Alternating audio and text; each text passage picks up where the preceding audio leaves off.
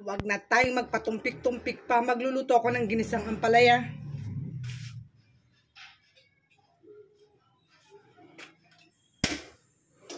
Hiniwa ko na yung mga ingredients. Igigisa natin itong bawang, sibuyas at kamatis. Wala tayong giniling. Ang ginamit ko is bacon. Hiwain natin ng maliliit. At meron tayong 3 itlog. Babatihin natin yan. Plus, syempre, ampalaya.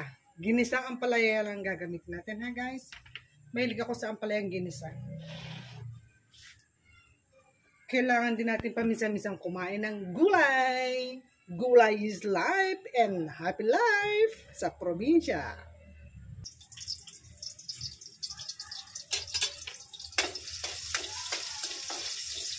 Wala kong ginigisa lagi sibuyas. Ewan ko ba? Kaya ano, inuuna mong igisa, bawang o sibuyas? I think naman it doesn't matter. Ang importante, mag-isa siya. Then, isusunod ko na yung bawang. Pagkatapos ng bawang, syempre yung kamatis.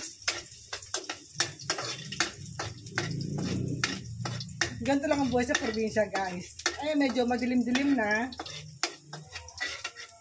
Nakabili tayo ng sariwang ampalaya, 110 pesos, 1 kilo. So, I think pwede na yun. After na mag-brown na yung sibuyas at saka bawang, saka ko hinulog yung kamatis. Ganyan lang yan. Outdoor kitchen tayo kung tawagin ko. Actually, yung iba kung tawagin nila is dirty kitchen. Sa akin, outdoor. Guys, luto-luto rin. Dito lang naman ang last ko dito sa probinsya, ha?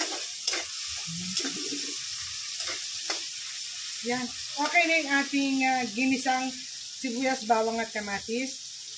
Ito yung bacon na hiniwa ko na lang ng maliliit. Ayan, ilagay natin.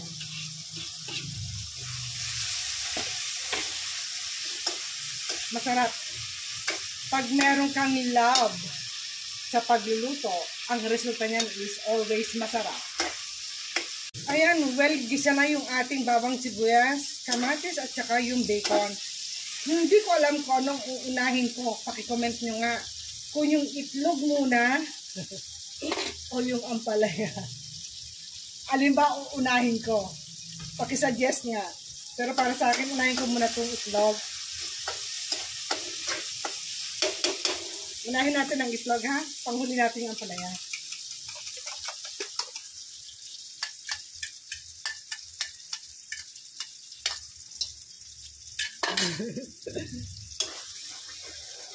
Konting mekos-mekos. Ayan. Pag na-mekos-mekos na, siyempre, maluluto yung itlog, oh. Na-mekos-mekos na natin yan. Tignan mo, oh. Tignan mo yung na-mekos-mekos natin. Saka ko na iuhulog yung ampalaya. Ha? Ihulog natin yung ampalaya. Okay. Alright.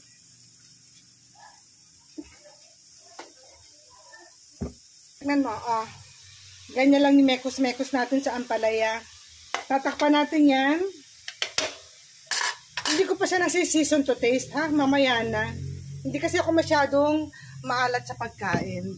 And then, takpan. O, ayan, i-season to taste na natin.